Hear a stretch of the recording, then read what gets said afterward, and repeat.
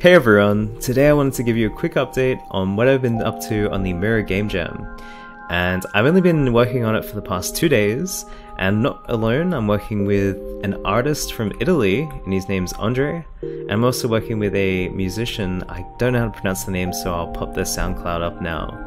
And Andre's been working on the mesh pass assets, like this window frame, window itself, the walls, ground, this bit of detail on the walls as well. A bunch of really cool mesh pass assets that will be textured later. And this whole level was just to really test if the art assets work well together, if we had any light mapping problems and all that stuff. And what I've been up to is I wanted to get the interaction system working, which was a big part of why I did that gravity gun tutorial yesterday, so I could have this system where I can pick up objects, because I knew it was going to be important for the game, as it's a puzzle action game.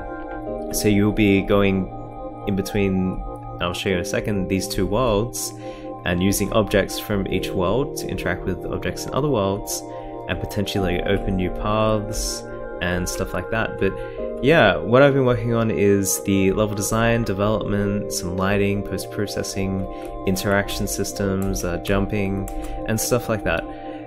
In terms of other puzzle gameplay, we don't have much of that yet.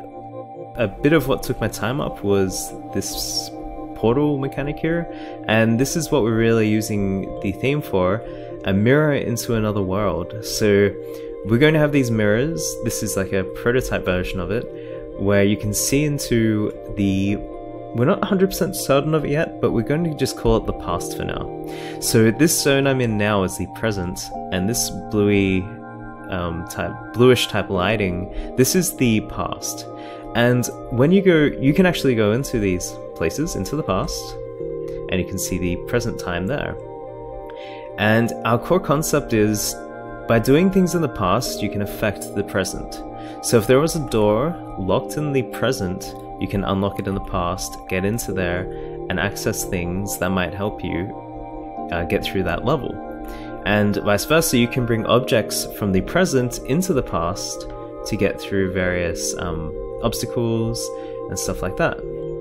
And another concept we're messing around with soon is that the more you mess around in the past, the more disjointed the present becomes, where we could have potentially, over time, the more times you go in and out of the present and past, or the more time you spend in the past, the more disjointed the present becomes. Objects begin to kind of float away from each other, so you'd have to jump and platform between them. Things might get out of place, potentially gravity might change. There are a lot of cool things we can do. And we also have this concept of these cool little creatures we'd like to introduce in the past, where you'd have to either stealth or do some form of melee combat with them using like a sledgehammer that you find or something.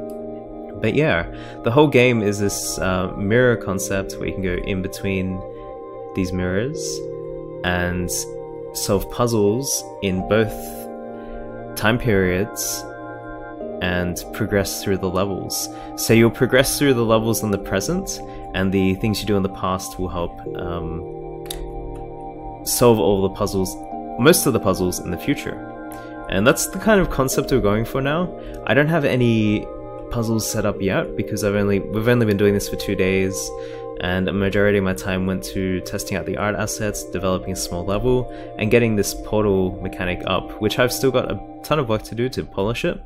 But I'm really happy that we have this already for a prototype. It's really great for 2 days of work. So yeah, that's what we've been up to.